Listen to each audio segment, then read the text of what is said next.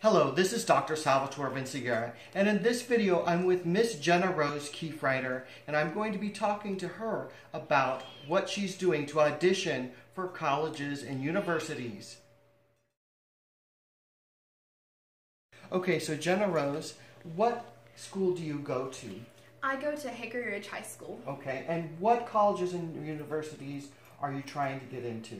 I'm auditioning at West Virginia University, East Carolina University, and the University of North Carolina at Greensboro. Okay, and so what are some of the struggles and challenges that you may have trying to get into those universities with their audition materials? Honestly, the hardest part is finding audition material. That's honestly the biggest struggle I've come across, is finding material that fits you and your character type and your castable type is really hard to get something that fits you, because in high school you can break out of your character type and everything, but in college you want to audition for what you'll get cast as, so that the directors, when they see you, they'll be like, yes, I can see that you'll have a place here. So you want to choose something that fits you and that fits their vision of what you could be to them.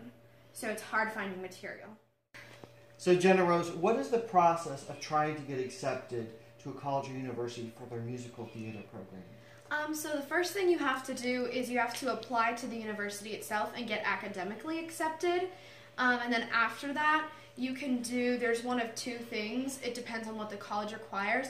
Some schools require that you do a pre-screening audition in which you send a video of you doing 2 songs and a monologue, and if you consider it a skill of yours, a dance piece. And some schools don't do that and you just sign up to do your in-person audition. But if you get accepted, if your pre-screening gets accepted, then you schedule an in-person audition and you go and audition for them, and then you get your response after you go through that whole line of auditions. Very good. Thank you. Alright, the piece I'm going to be singing for you is called I Just Want to Be a Star from Nonsense. It's one of my audition pieces.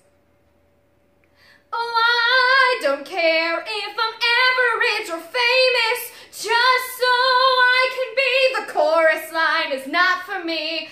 I'm red hot to be a star. Yo, Regina Park, your own damn car. Oh, I just wanna be a star.